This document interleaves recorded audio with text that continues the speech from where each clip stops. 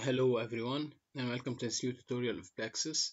Well, today I'm gonna calculate the vibration of a beam. We're gonna see the natural frequency of a simply supported beam in Plaxis. But before I start, if you're new to my YouTube channel and you love learning, just subscribe, it will be a great help for you. So today we're gonna see the natural frequency of a beam. So we're gonna study a simply supported beam. In Plaxis, we cannot draw a beam individually. We need to draw a soil uh, in Plaxis, and then we're gonna deactivate it. So this is why I've drawn a soil and I've put 0 here as properties. The properties does not matter. Here I've only put 1 to have no error.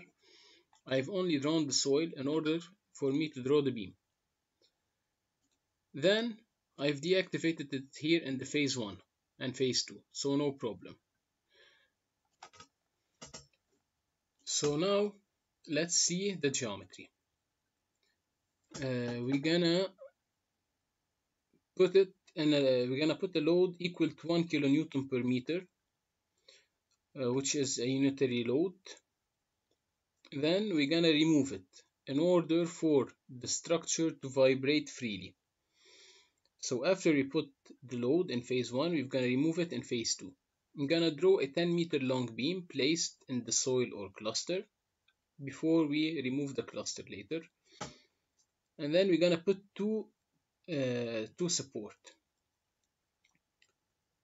So the left edge is fully fixed, but the right edge is fixed vertically only, and it is free in the horizontal direction, and a load equal to 1 kilonewton per meter is applied to the beam. So this is the figure 1 which illustrates the beam.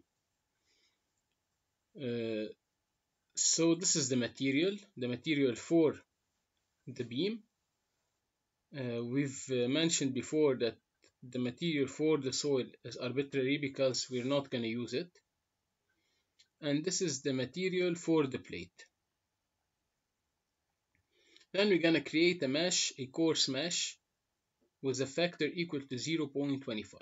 Then we're gonna do the calculation phase. So in the initial phase, we're gonna use the gravity load.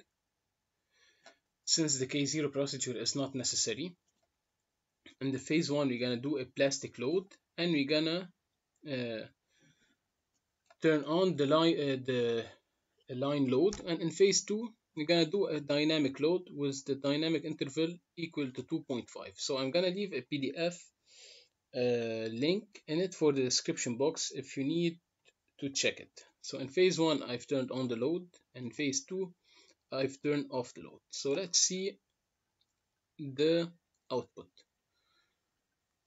So now I'm gonna see the deformation and the period of the vibration of the beam. So we're gonna go here to graph. I'm gonna choose new graph. Here you can see the deformed beam. For this, I'm gonna choose time.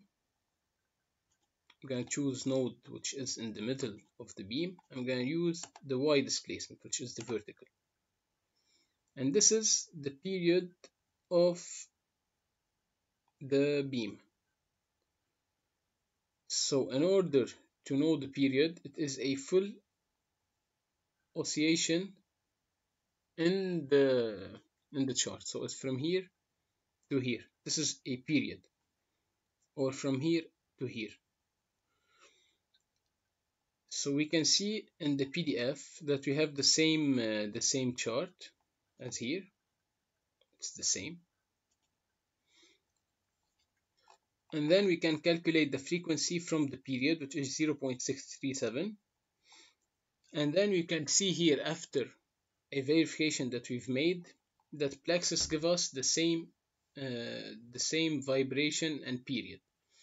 So if you have any questions, just leave them in the comment section, and thanks for watching.